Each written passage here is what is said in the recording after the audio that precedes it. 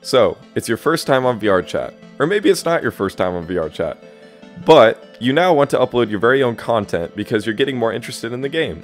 Well, this is a video for you. Today, I'm going to be showing you the new and updated version on how to upload your very own avatar in a quick, simple fashion that should take you no less than 10 minutes. So, let's get started.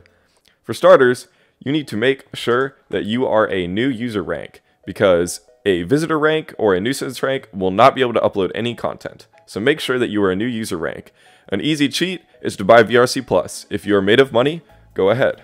So once that you establish that you are a new user rank, we need to find the currently supported Unity version for VRChat creation, which in this case is going to be Unity 2019.4.31. In my opinion, the easiest way to go about installing Unity is to first download Unity Hub from the Unity store. So once we download Unity Hub, you will basically just open this file and proceed with all the directions, and it will ask you for a file path and a couple other things that you will just have to follow the on-screen instructions. But once you have Unity Hub, it will appear somewhere on your desktop. With Unity Hub installed, we can open it, and we can see all our projects, which in your case you will have none. I have a couple here because I am a creator myself. And once you have your projects open right here, go ahead and click Installs. Installs is going to show you what installations of Unity you have, what versions you have. So in this case, I currently have 2018.4.20, which was previously the supported version for VRChat, but now they have now upgraded it to 2019.4.31. So in order to install the new editor, we're going to click Install Editor, and it will give you some recommended versions right here that are actually too new for what we want right now. So we're going to hit Archive, and it will say, can't find the version you're looking for, visit our download archive. So we're going to click that. And here, you're going to have a whole new table of different Unity installs. In this case, we want to hit Unity 2019. And we're going to scroll down a little bit until we see Unity 2019.4.31. And then you can click Unity Hub for a quick installation, or you can also download it right here on the Windows and Unity Editor 64-bit. Once your Unity version is installed, it will appear in your installs right here, like we mentioned earlier. And so then you will now go to Projects and create a new project. It will now ask you if you want a 2D, 3D, 3D with extra. We just want a 3D project. And you can name your project as well. In this case, I'll just say tutorial. And I don't know what happened there. Okay, create. While Unity is loading up, I think it's a great time to head over to the VRChat page and download the SDK3 package that we'll need for VRChat creation. So go to your web browser, find your VRChat profile, which in this case, just Google VRChat and log in. And then, once you get to your VRChat login page, you're going to want to go to Download on the left side, and that will bring you here, where it shows you the different SDK packages under Manual SDK Installation. We'll expand this, and you will see there is a Download Worlds SDK as well as a Download Avatars SDK. So both of these SDK packages are SDK3, which is the current platform that we need to use. So in this case, we're going to be using Avatars SDK. So we're going to download that. I understand, and I'm downloading. Once your SDK3 package is downloaded, all we need is to have an avatar model that we want to use, and we're going to import that into our Unity project as well as the SDK3 package. So here is our Unity project. It is now loaded up. As you will see on the left, we have our hierarchy. On the right, we have our inspector. We'll use a little zoom so we can look at these things a bit easier. Here's our inspector, and here's our hierarchy. In the hierarchy, you can see we have a main camera and a directional light, and you can see those two items right here in the center. The directional light is going to be the lighting for the scene, and the camera is going to be used for the game tab when we want to see game changes, or when we see the splash screen when uploading the avatar. And sure, the hierarchy is going to be used to see what objects are in your scene, for example, a cube. And then the inspector is going to be properties of whatever we click on in the hierarchy. So if I click on the cube, we can now see all the properties of the cube. And some of these properties are really basic. I thought we'd just go through them so that you can see the bare bones of Unity and get familiar with it. First of all, let's look at the transform. The transform is going to be the position of where the object is. So if we set it to 0, 0, 0, the object is going to be centered. Also note under the transform that we have rotation and scale. So scale is going to make it larger in different areas, and rotation is going to rotate it in different directions. Below the transform, you can see many other settings. As you can see, Unity has plenty to do, but I will not be covering that in this video. Last but certainly not least, we can activate the cube and deactivate it by clicking this little check mark. With the click of a check mark, you can see that the cube is appearing and disappearing. If you would like to keep the object or property turned on, but have the object invisible, there's a quick little tip you can do up here. Go to the object and click the eyeball. When you click this, the cube will no longer be visible. Additionally, if you click this little pointer finger, you'll notice that if I try to click on the cube, it won't let me anymore. Some of these little tools are very useful when you're trying to make minor changes. Moving on, let's not forget about the folders and assets. As you can see right here, these are our assets, and this is going to be our main folder for all the things that we import. When we import our SDK3, it will appear under this folder, often in a VRChat and VRChat examples folder. Right next to our asset folder is going to be the console. The console is going to be used to show us errors in the project. If you see a lot of errors in your console after importing avatars or objects, you might want to check the sources of the avatars or objects and make sure they're not from an old SDK or corrupted asset. A very easy way to make sure your project isn't broken before starting is to simply go up towards the play mode button and press play. If your project loads in play mode like this, and your console is mostly free from errors, then you should be good to go. As long as there are no compile errors, then uploading probably won't be an issue. Now let's go ahead and import the SDK3. In this case, I'm just going to head to a folder that I use specifically for the starting packages, which I highly suggest you do. I will leave a link in the description and possibly a Google Drive for these items. Let's go ahead and import VRChat SDK3. Once we drag it into the assets, you'll see this pop up. This is going to show all the items that are going into our project. Depending on the package you're importing, you might want to turn off some of these items, but in this case, we want everything, so I'm going to select all, and I'm going to go ahead and import. While the SDK is importing, now would be a great time to find the avatar model that you would like to import into your project. In this case, I'm going to be using a VRChat default robot, because it's very simple and it's not going to have any errors. Once my SDK3 is finished, I'm going to import this avatar.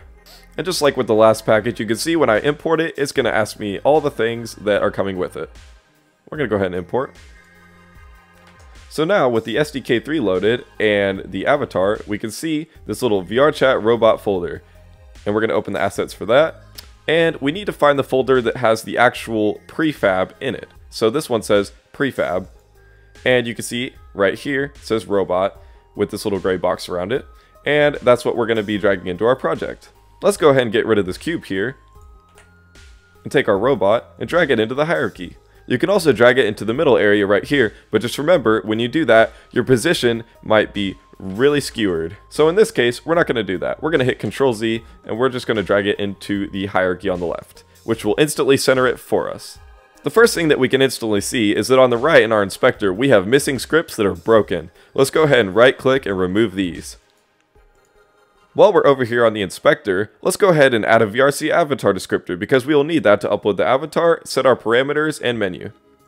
Let's move back over to the left real quick, and let's unpack this prefab by right-clicking it and unpack prefab completely.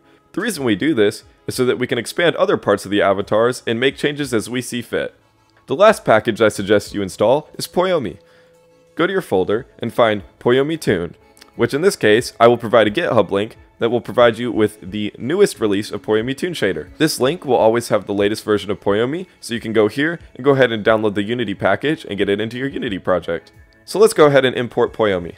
Poyomi is a really good shader to edit the materials on the avatar so that they are the highest quality. Occasionally, this will increase the avatar download size, but Poyomi is pretty optimized and almost everyone uses it, and I highly suggest that you do as well.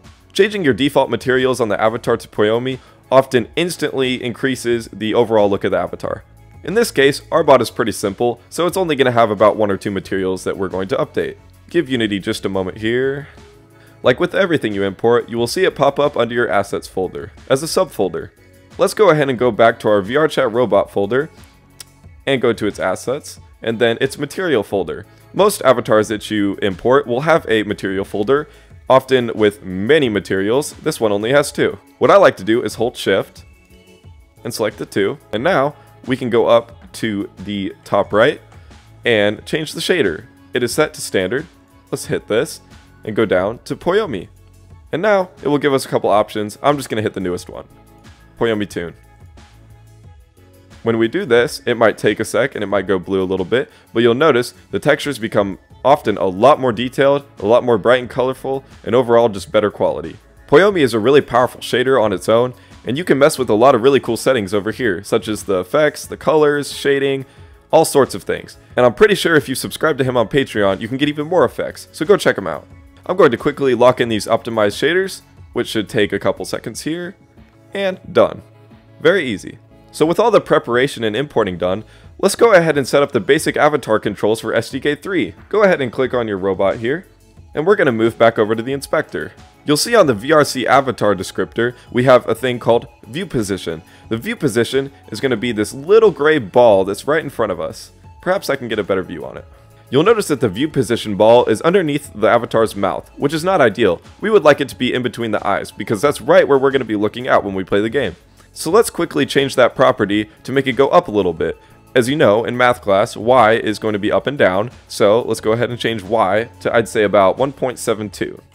You'll notice the little gray ball has gone straight up to the eye level of the avatar. And this is personal preference. I like to usually have the ball out a little bit just to avoid clipping, but if you'd like, you can put it towards the center of the avatar's head. It doesn't matter either way. Once our view position looks good, let's move back over and go to the lip sync. An easy way to do this is just to hit auto detect, which will do everything for you. It will get all the visimi, I don't know how to pronounce that, but it will get all of these things, yeah. And I don't know much about this, but all I know is once you set that up, when you talk in game, your mouth go burr. So that is all for that. And now the most important stuff, the playable layers and the expressions. We're gonna go ahead and customize this, which will show you all of these. And we need to make a customized FX layer, which we will do in a moment. And we're going to also open this real quick. And you will see that the menu and parameters just say none. So we are gonna create 3 controllers. Go ahead and move to your assets. And we are going to right click and create VRChat avatars. And there's going to be an expression parameters as well as expression menu. We're going to need both of these, so go ahead and create one of each. I'm just going to name this one expressions. And now the menu, I'm just going to name menu. And once you have these 2 controllers, you can click on them and they should look like this.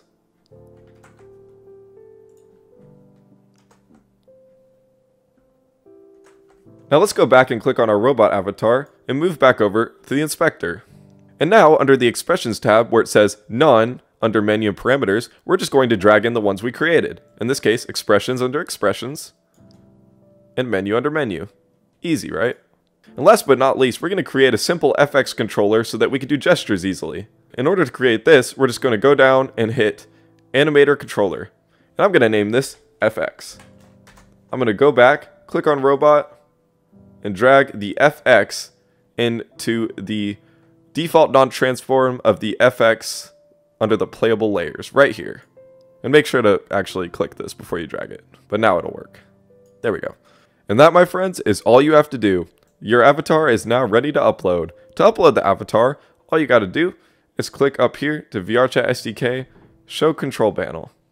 And right here, you will just enter your username or email, password, and you can see your content manager, which is going to be the avatars you upload, and if you want to delete any content or etc. I hope this tutorial helps some of you guys out, whether you're just new or getting a refresh. And in the next couple videos, we'll probably introduce some new topics and go over some more fun things that you can add to your avatar besides the bare bone basics. But it's always good to get the basics down in case you need to teach someone else. Thank you guys for watching, and I'll see y'all in the next one.